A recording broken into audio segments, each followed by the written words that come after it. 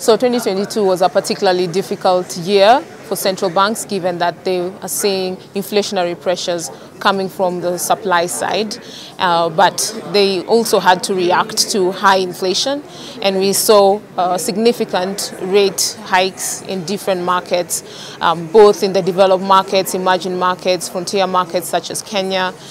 We saw hikes of around 175 basis points to 8.75%. Now, going into 2023, our view is that we could see the pace of those hikes start to gradually slow.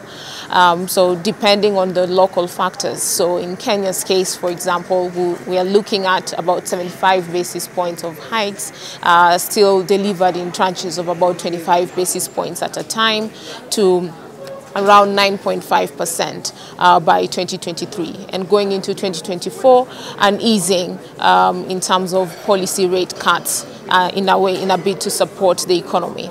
In terms of what we are seeing with growth, we are expecting economic growth to really consolidate around the long-term average of around 5%. Again, this is on the back of the new administration coming in with different measures to come that they have to boost production, particularly in agriculture, manufacturing, and that should help with growth. But they are also faced with a stark reality with regards to austerity measures that they have to push through, fiscal consolidation that they also have to deliver so that Kenya can be able to stabilize its debt.